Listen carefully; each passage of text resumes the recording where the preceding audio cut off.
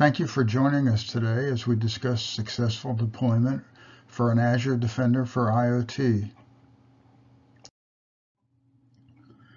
The agenda for this course will cover deployment, prerequisites and site preparations, onboarding, and sanity and fine-tuning. The reference documentation is available at the site shown below.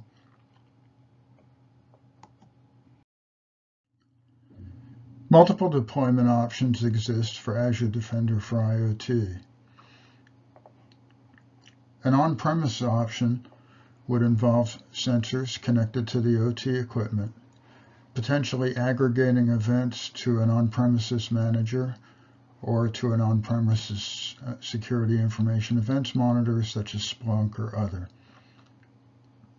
A hybrid installation would involve on-premises sensors, again connected to OT equipment, potentially aggregating to an on-premises manager, and then providing event data externally to a cloud-based SIEM, such as Azure Sentinel. A third option would be cloud-based, and this would involve on-prem sensors, again connected to the OT equipment, but feeding data directly through Azure Security Center to Azure Sentinel. To understand how Azure Defender works, it involves a physical or virtual appliance. That appliance would plug into a network connection, either a span port or a network tap. The appliance has up to 9 ports and can connect to multiple switches. This device itself is a smart sensor. It's fully passive and totally non-intrusive on the network. It listens to traffic only. It has the capability to work in an offline mode. In a situation where it's not possible to connect directly to the network, PCAPs could be collected and fed through the appliance to gain information about the network and any threats. It can be connected to an on-premises management web console or managed via Azure Security Center through an external connection. And it involves native security information events management integration, so it can pass alerts up to those products. Azure Defender would normally be connected on either the supervisory, process control, or cell area networks. And the connection method to a network switch would normally be to come from a span port on that network switch, that's handling OT traffic, and go directly to the sensor. As we discussed, it can connect to multiple switches as shown in this diagram. There are 5 overall steps in the deployment process. Gathering site information involves getting information on managed switches, the VLANs that are configured on those switches, a rough asset count, and a diagram of the network architecture. In step 2, this information is reviewed, and the owner would subscribe to the service via the Azure portal. The next step involves site preparation and configuration. What happens here is to configure span ports, decide on an IP address for the sensor or sensors, configure needed firewall rules, and order the hardware. Step 4 is pre-deployment validation. That's where we collect a PCAP using Wireshark or a similar tool and look at the data from that PCAP and verify that the correct and expected information is being captured from the switch span port. Step 5 is onboarding, sanity and fine-tuning, and then production. We've developed a 9-step deployment process as evidenced by this table. The first step is to identify the solution infrastructure. We want to look at what the network architecture is, what type of equipment is involved. This is normally done in combination between the project manager and the OT engineer, and it's done on a per site basis because each site is different. Step 2 involves registering for Azure Defender for IoT. The owner would do this as a subscription contributor, and it's based on the number of committed devices in groups of 1,000. The third step is site preparation, and this involves ordering the hardware, configuring a span port, cabling, firewall rules, assigning static IPs, and validating using PCAPs that are collected. This is normally done by the OT engineer. Again, it's done on a per-site basis. Step 4 involves installing and setting up the on-premises management console. Depending on whether it lives in the IT realm or whether it's an on-site, it would decide whether it was the IT or the OT engineer that set it up, and that can be done at any point. Step 5 is onboarding the sensor to Azure portal. This is done by the subscription contributor, and it's on a per sensor basis. Deployment involves physically installing and setting up the sensor. Usually involves either an IT or an OT engineer, and it's done on a per site basis. There could be one or more sensors. Step 7 involves connecting the sensors to the on-prem management console. Again, the same people would be involved, and it's on a per sensor basis. Finally, configuration, fine-tuning, and optimization would be done by the same folks. It normally would be done on a per site basis, whether it's one or multiple sensors, and then hand off to operations. Expanding on item 1 in the previous table, we've identified some discovery questions that are important to achieving an effective installation. The first of these is to determine a network diagram for the OT system or systems that we intend to monitor. These diagrams are often not up to date, but they do provide some indication of the switches and where they are located in the control system, and give us the ability to identify the right locations to install sensors. We need an estimated number of assets in the network. Again, this is for a licensing issue. Subnets and VLANs should be identified. This helps us to evaluate what's seen once the sensor is hooked up. The switch model numbers will identify whether the switches are capable of span ports or whether taps need to be used. And a list of vendors and OT protocols, again, identifies once the information is looked at after the installation, whether we're seeing the right traffic or what's expected to be seen. There are some guiding physical and network questions that need to be asked. The first one is, if we connect to this switch, will we see communication between the HMI and the PLCs? Well, if we're interested in this network, the PLCs exist here, the HMI may be here, so the switch that we want to look at is this one. If we're interested in traffic that's going between segments or between subnets, we may want to be looking at these switches. Another question is, what's the physical distance between the switches? The switch here and the switch here may be in different buildings. If that's the case, there may be the need to do RSPAN or provide some kind of use some additional cable or fiber that may be available. Another question has to do with the physical media. Is it fiber or copper? And if it's fiber, is it single mode or multi-mode? And what are the types of connectors that are used? This will avoid delays when the installation is occurring. If the switch is unmanaged, is there a place where we can install a tap to see the majority of the traffic? Or is it possible to replace the switch with a managed switch? Another question that's rather obvious is there physical rack space for an industrial Defender for IoT collector, which is typically a one-use server that would fit in a server cabinet. Finally, who manages the switches?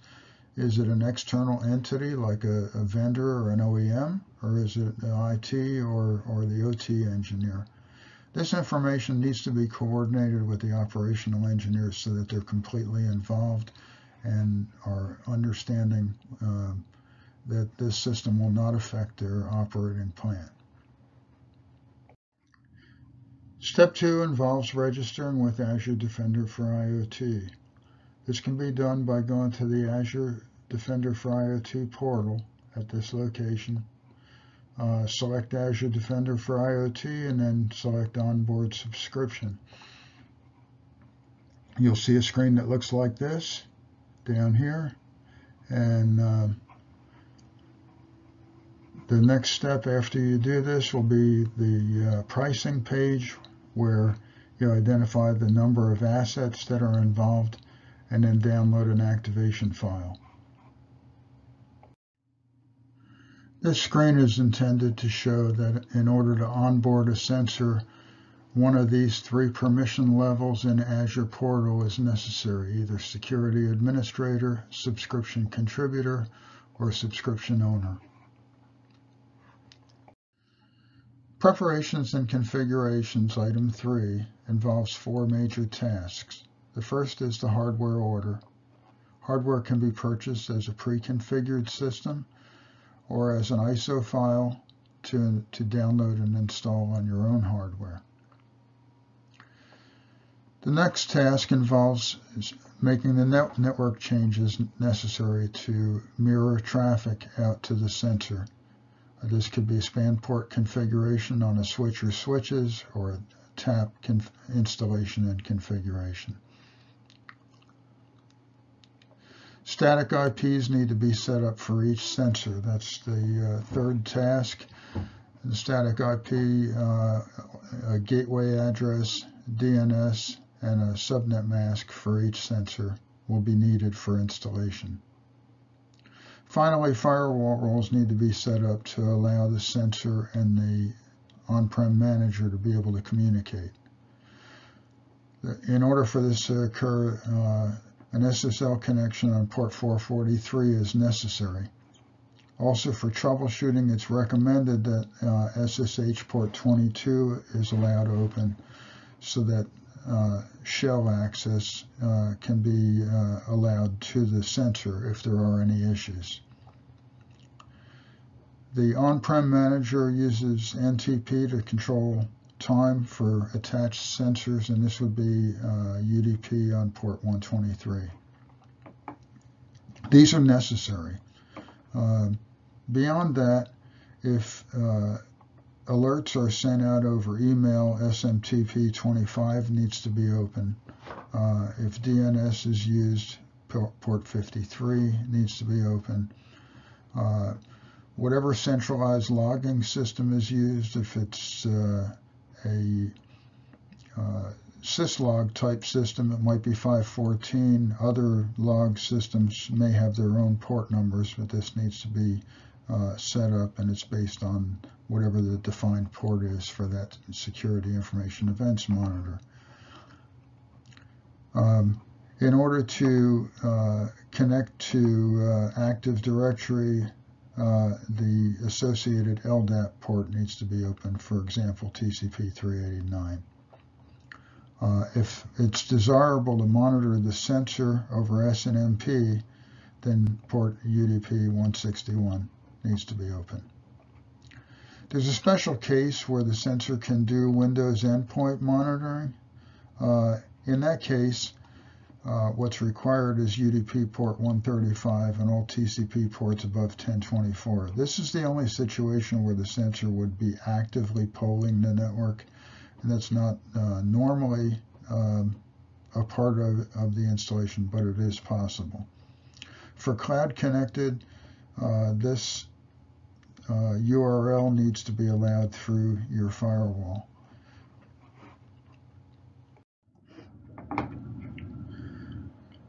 The next step would be to get a PCAP file from the span port or tap that's been set up on the network. The reason for this is threefold. We want to validate that the switch configuration is done correctly. We want to see if we're seeing the appropriate protocols that your system is supposed to have. And we want to also verify that the bandwidth is within the capability of the sensor that we're planning to install. This PCAP normally would not need to be very long, just a few minutes. And these are the things that we would look for in the PCAP. Obviously, the first thing is we want to see unicast traffic. Unicast traffic is traffic that goes from a specific source to a specific destination. If all we're seeing is multicast or broadcast traffic, then likely the span port is not set up correctly, or we're on the wrong port. When we look at statistics, protocol hierarchy, and Wireshark, it will identify the different protocols that are seen. In this case, we're seeing Profinet, we're seeing Siemens S7, and we're seeing some Modbus over TCP. If those are the things that we intended to see, then we're in the right place on the network. If we're not seeing the protocols we expect to see, then we might evaluate whether we're connected correctly. And the last thing would be statistics endpoints. And this would give a list of all the devices that are communicating on this network. So that should give the user an estimated number of devices to verify and to substantiate his original estimate. The next step here is to install and set up the on-premises management console. And basically this involves downloading the ISO from the website. In this case, you just basically select that you want an on-prem management. You select the version and click download. Refer to Defender for IoT installation documentation, install it and activate it, and it's up and running. This can be done on a virtual installation or on a physical installation. Step 5 is to onboard a sensor to Azure Portal. The sensor may be either cloud connected or locally managed. If the sensor is locally managed, the next screen that's presented will request a sensor name and an associated subscription. At this point, the user will be able to download a sensor activation file. If the sensor is cloud connected, it will also be necessary to identify an IoT hub and a zone before downloading the activation file. Step 6. To install the sensor on your own hardware, go to the Azure Defender for IoT site. Select Get Started, and then under Get Started, select Set up a sensor. You'll be presented with this next screen. In this screen, there's two choices. One would be to order a pre-configured sensor, or the other would be to select a version and download an ISO file. Once you download the ISO file, refer to the instructions linked here in the presentation and follow the instructions to install the sensor on your hardware. Again, if you prefer not to install yourself and purchase a pre-configured sensor, it can be done through the website here or by emailing hardware.sales@arrow.com. They're the authorized seller of Azure Defender for IoT pre-configured appliances. Once a sensor is installed and powered up, 3 pieces of information are required to log in and get it functional. The first, obviously, are sign-in credentials, username and password. The second is the activation file associated with the sensor. This was downloaded during the onboarding process discussed in Step 2. The third is an SSL TLS certificate. These will be discussed in more detail in following slides. To access a physical sensor, the management port, as shown here, needs to be connected to your network. On the same network, browse to this allocated static IP for the sensor appliance, and then sign in with the dialog box as shown.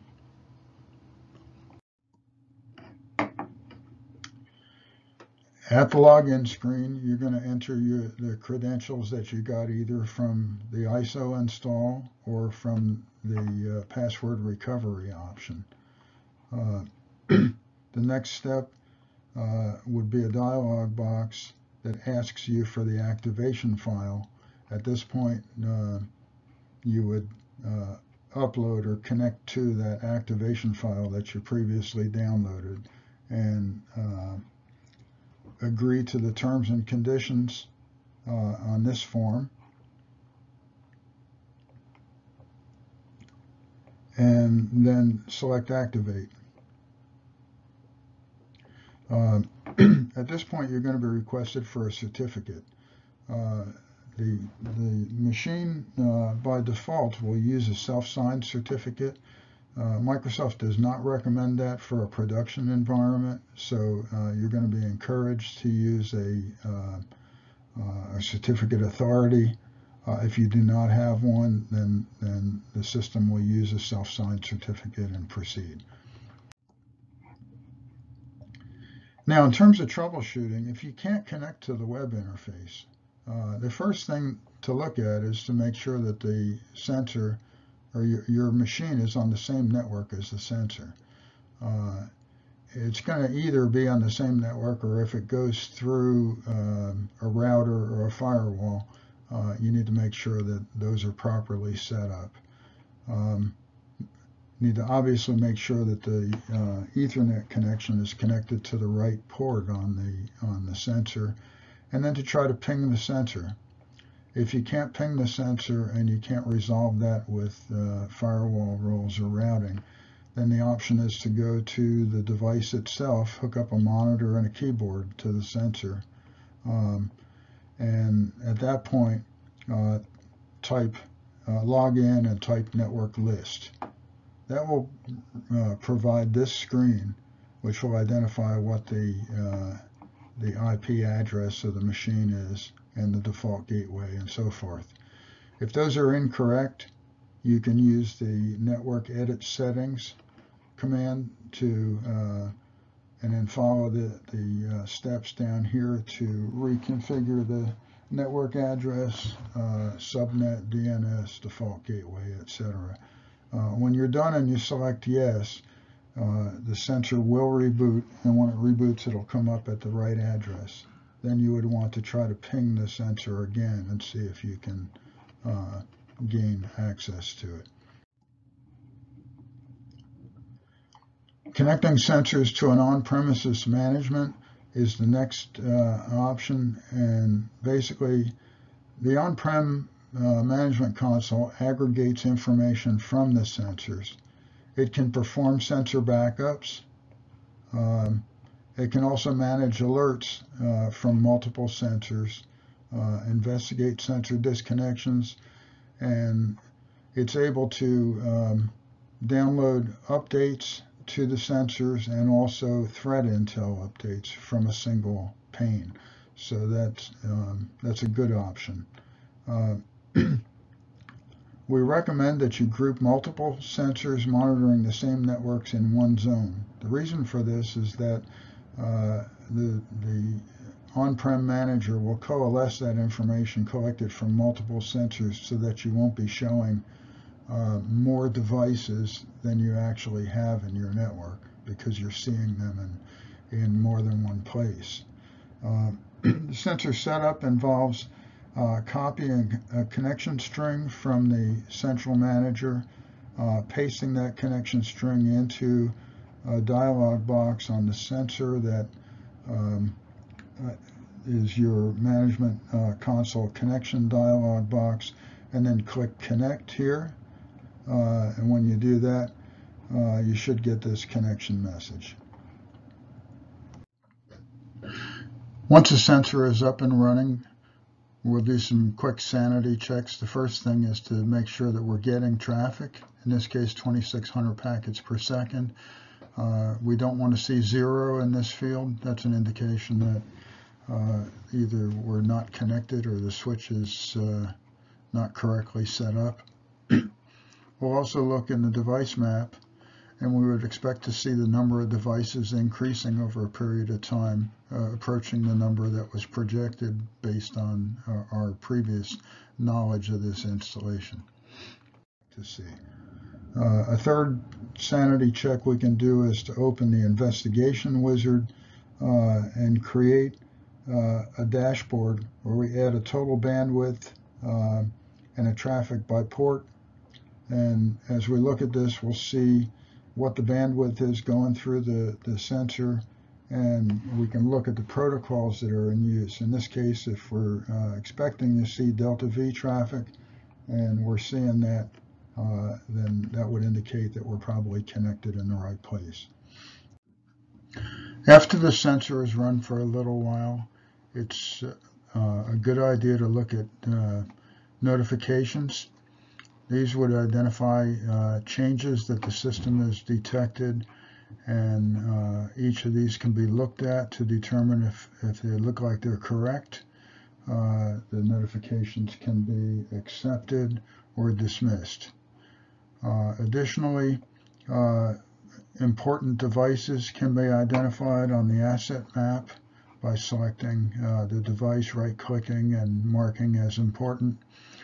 In the vulnerability assessment reports, these devices are evaluated more critically since they're considered more important. By default, the sensor will automatically detect subnets where there's traffic. It will generate a list of subnets that are available under System Settings, Subnets. The user can go in and add names to subnets that will help in terms of providing meaningful information on the asset map as well as in the investigation wizards. You can also define whether the assets are ICS subnets or whether they're segregated or not. This can also be turned off, and these settings are available for the user. It's a good idea to tune these so that you're looking at the devices that are important to your installation. A newly installed sensor will wake up in learning mode. In learning mode, the sensor is monitoring traffic and comparing it against the existing rule sets within the sensor, and will generate some alerts. These alerts should be investigated by the startup team. In some networks, some of the messages that would indicate an alert may be normal for that particular network. In that case, it's possible to learn the alert. If the alert is something that's understood but not normal, it can also be acknowledged. Or it's possible to download PCAP files and study the traffic associated with that alert to identify what the actual situation is. It's possible to import firewall rules from any of these three vendors, Juniper, Fortinet, and Checkpoint. Those firewall rules are used in the vulnerability assessment report, which evaluates the rules and identifies any weaknesses. In terms of troubleshooting, one use case would be that you have an asset that's not discovered, or the asset count is not what you would expect. This could come from a variety of reasons. One is that you're not in the right place on the network. You're not monitoring relevant traffic, or the span port is not properly set up. Another possibility is that there's non-private addresses used in an internal network. In this case, they're going to appear in the internet cloud because we see those as public addresses. So those subnets would need to be defined within your subnet list, and you'd have to manually define those as being internal and OT subnets. Another use case would be asset type unknown.